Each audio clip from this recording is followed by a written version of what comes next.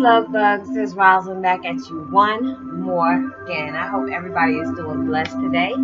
I'm doing blessed and highly favored and hope the same for you.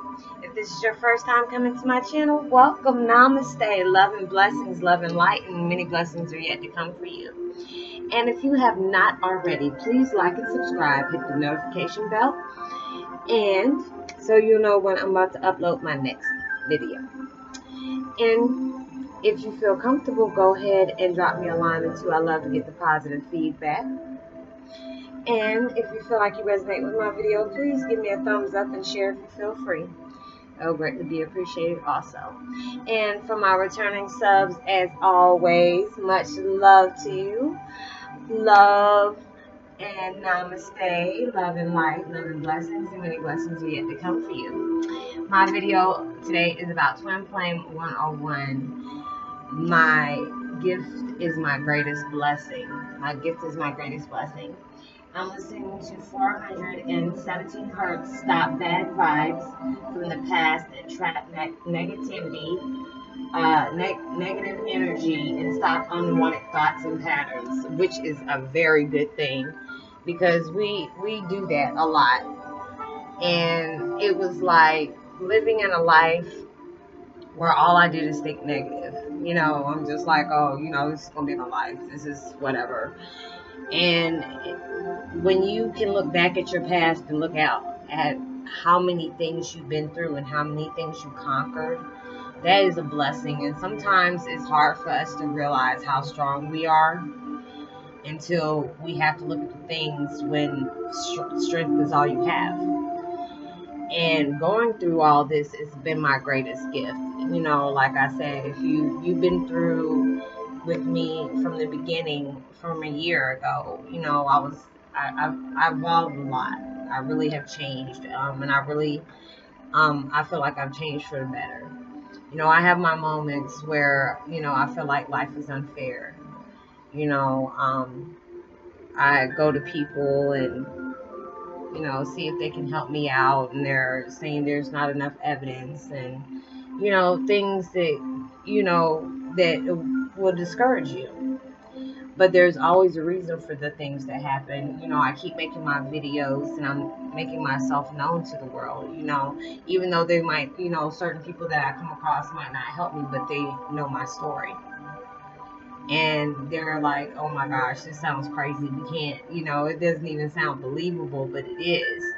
So it's just like, I'm going to keep pushing. You know, I'm not going to give up, you know. And it's just like my problems are not as big as my blessings. And I say that a lot in my videos. My problems are never bigger than my blessings. Because even though I might be getting rejected, I know God got something a lot better for me.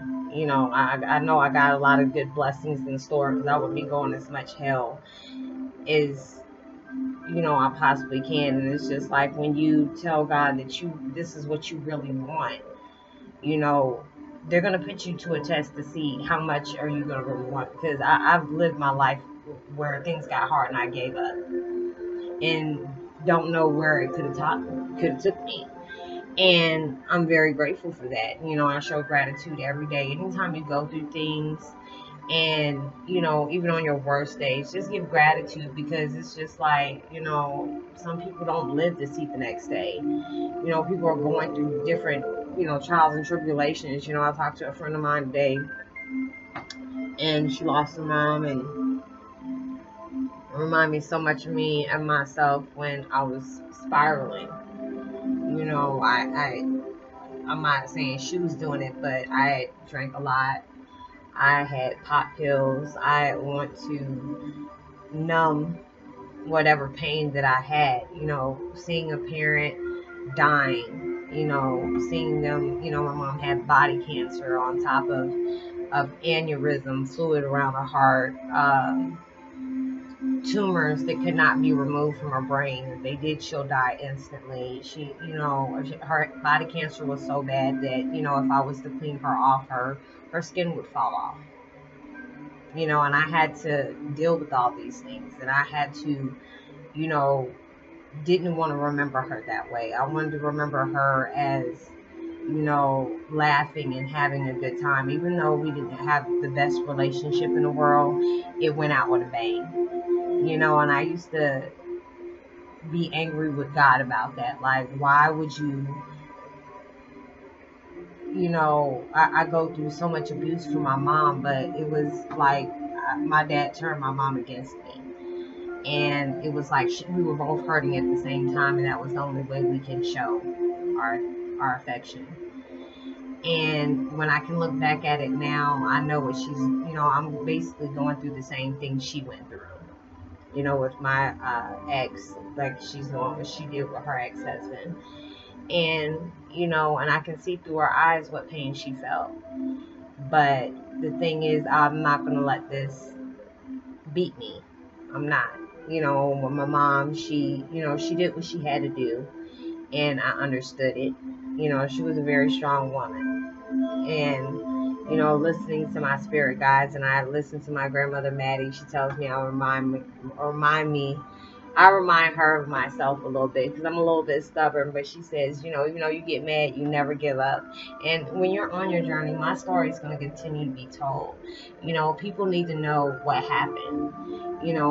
People know one side of my dad, many different sides of my dad. It just depends on how you met him or how he's in your circle. But it was just, I felt like there was a thing when we communicated, it was something that nobody wasn't able to connect to like we were.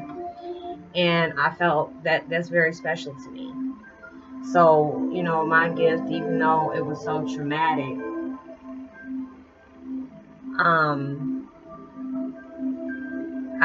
I know I'm getting through this. I'm letting things go. It was just the hardest thing to let go was knowing what my parents, not my parents, but my adopted dad and my stepmom had done.